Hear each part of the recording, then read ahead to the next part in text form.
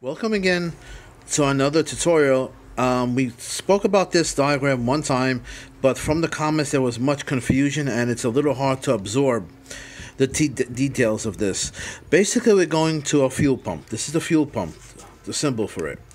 In this case, we're going through an inertia switch, which is very rampant and popular with Ford vehicles. In case there's an emergency upon impact, this opens up the circuit, opens up obviously the fuel pump, and you have no fuel going to the injectors.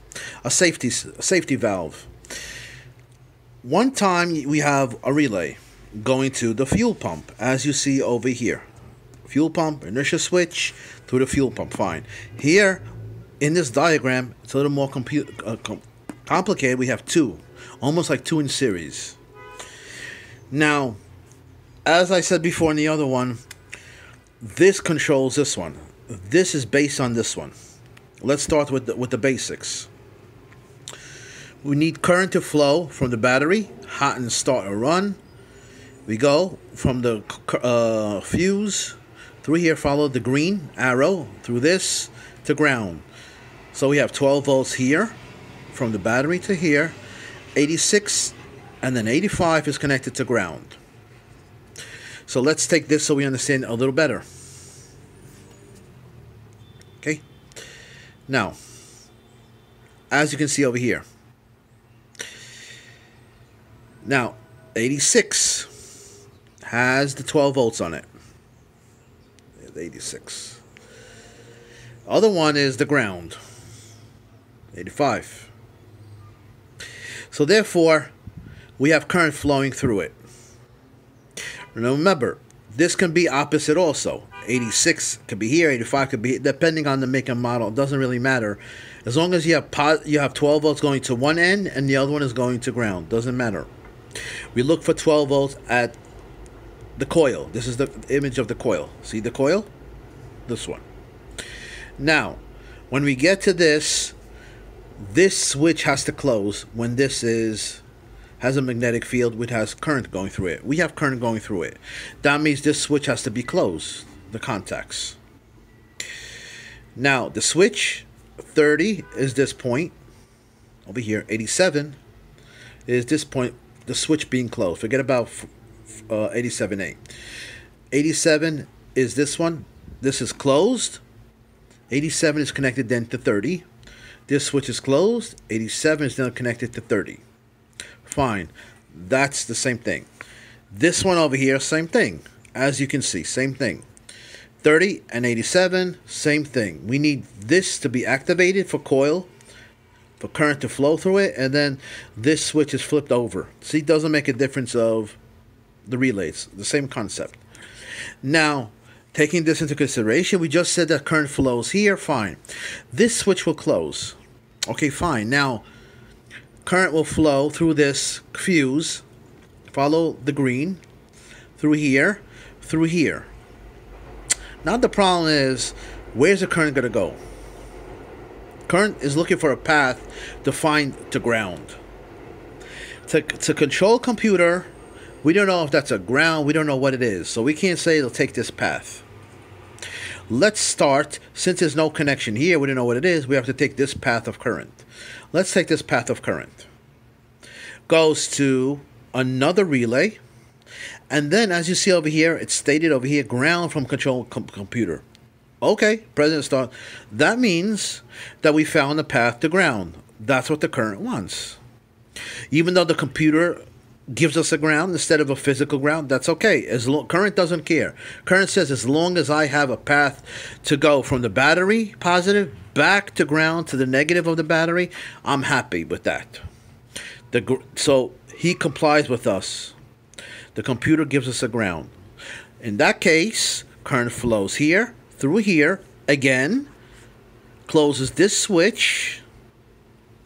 Now current can flow from here, from the fuse again. Remember, some went here, some is going here, through here.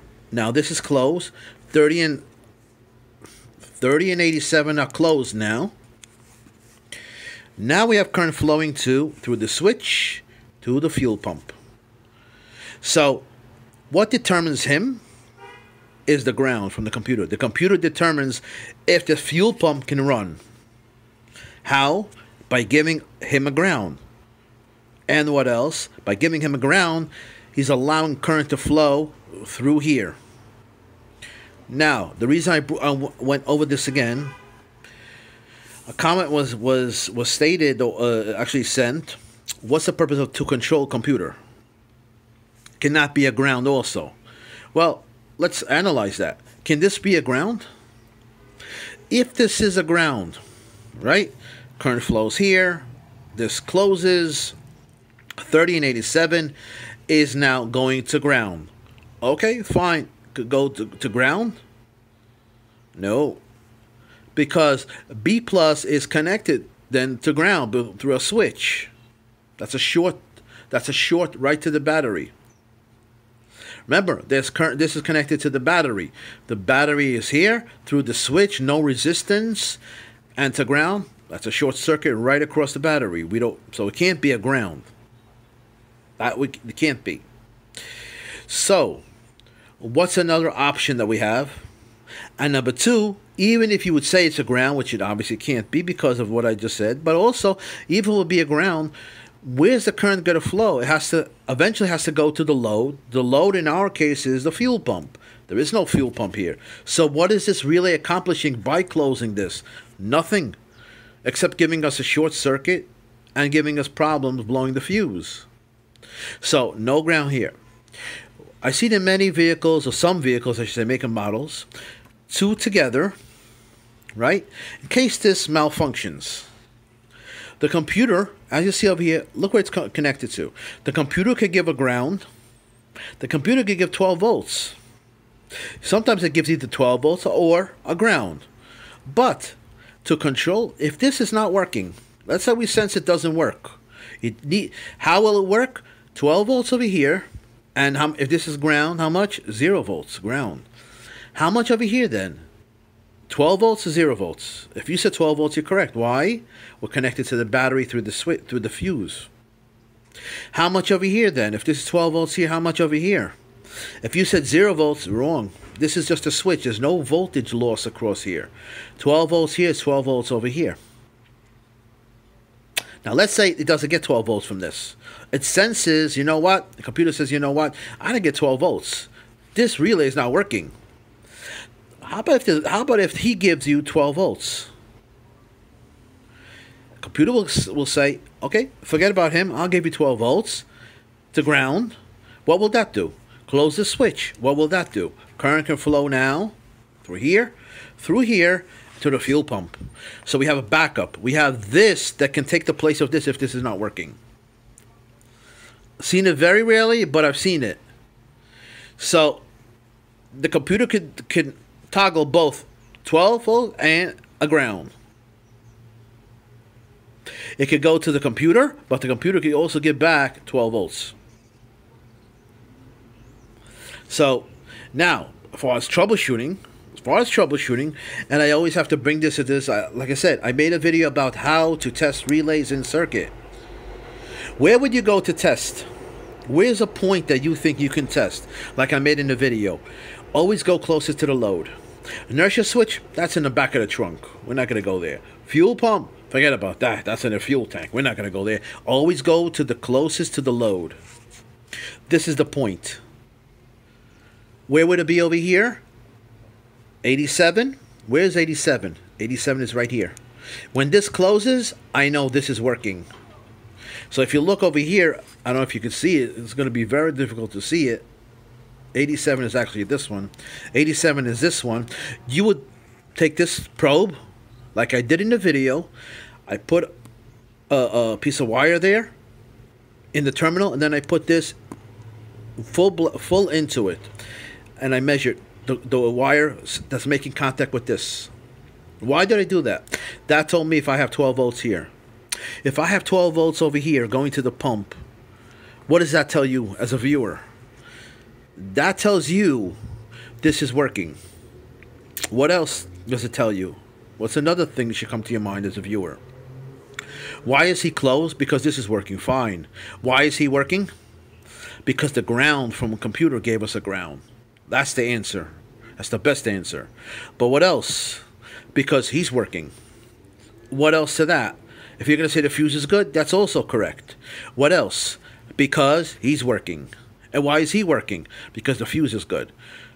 Let's go backwards on that analyzation. Fuse is good, then he'll work. If he works, then he'll work. He'll work because he works. He will work because he works and the computer works. Computer works, then he will work. And then once I measure 12 volts at this point, once I go to 87 over here, guess what? I have isolated all the problems over here, that all this circuitry is good, including our computer. Very important, including our computer, right? Now, from what I just told you before, you can say, okay, if I do that, if I do go over here, put 12 volts, maybe this is not working, but maybe the computer turned this on. Could be. That's why, in this case, I would say, you know what, let me go over here, but also, let me go to the other look. Let me go to this point over here, 12 volts, and these two. Usually it's good enough to go over here, but I want to make sure that he's working, and he's working. He's turning this one on. Therefore, we'll go first here, 87. Again, 87. Now let's say this is the relay for this one. Let's say I have another relay for this one. I will go here, 87 like we just said, and I would go 87 and 30. Then for this one, I would go 87 and 30. And how much should I get? 12 volts here. 12 volts over here. Okay? That would tell me that much. But in a real one, if you only have one relay, right? Let's say this wasn't a backup, whatever it is, whatever the situation is. As long as I know that I get that this is working, that tells me the computer is working. That's the most important part that you should come away with from this video. That's, I think, what was confusing. Once you go over here, it tells me this is working. Not only this is working, he's working. Not only he's working the fuse. Not only is he working, he's working. Fuses, grounds, everything is good. What could be the problem? If everything is good here, where do we go? To the inertia switch and to the fuel pump. In many cases, obviously, these open up and the customer really doesn't detect it. And it's an easy fix, it sure is, but you have to be honest. That's the problem. The inertia switch open in this case. So that's the best way to go troubleshooting. Okay, let's say I have 12 volts over here. I have 0 volts over here. Okay, and the first we said fine, 12 volts over here. That means all this is good. Let's worry about the switch. Let's worry about the fuel pump. Okay, great. Let's say I measure 0 volts over here. I take the relay and I measure 0 volts. And again, if you want to jump a relay, again, I don't recommend jumping relays. I think you've seen enough videos from me. I don't recommend it. It's been done too many times from customers that do it the wrong way, and then computer goes bad, more money. But if you want to do it, which one would you jump? Never jump a coil. Always a switch. Jump here to here. This one, all the way to this one, at the bottom over here, at this one. This to this, on this one. Okay, if you want to jump it. Now, again, 0 volts. Like I put my meter over here, 87, over here, and measure 0 volts. Oh no, problems. So it can't be the fuel pump. Fuel pump is not getting the voltage. 0 volts. What's my next attack?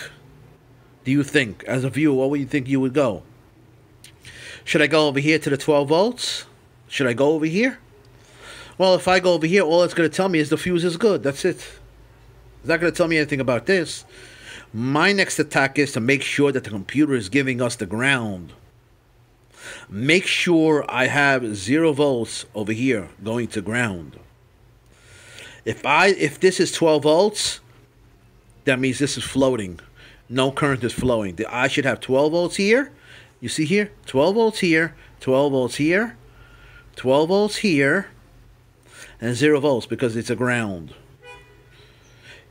So if I have 0 volts over here, computer is doing his job. something is failing ahead of this. Then I have to backtrack over here. But very important, like I said before, stress the point. Computer give this a ground. He works. It's a complete path for current. Then he works. Then he works. If he just gets a magnetic field and there is no path for current to flow because there's no ground, current will not flow. It needs a complete path. Doesn't matter that this is closed because of this. Doesn't matter. Doesn't matter. You need a ground to complete the current. So keep that in mind. I hope this will clarify many of the confusion and the problems I got in the comments. Like I said, always go by my technique. Go to that video of starter motor. Go to that video that I did hands-on on fuel pump. Everything in circuit. Like I said, the views for that one got a little better.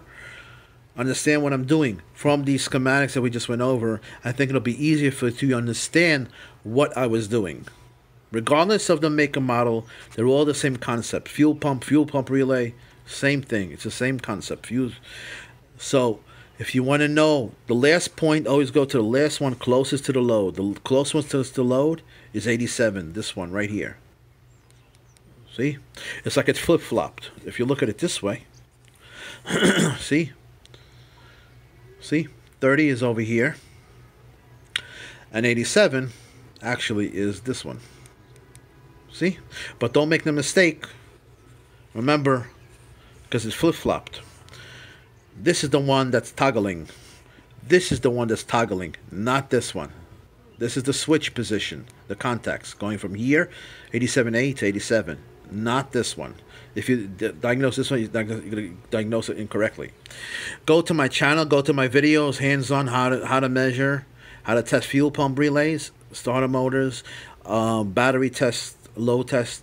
My channel, Automotive Electronic Schematics by Joseph. That one I'm trying to get more views. And the other one, Joe Electronic Schematics for Auto. Thanks for watching. Hope this was helpful and informative. Please leave a like or a comment if you liked it.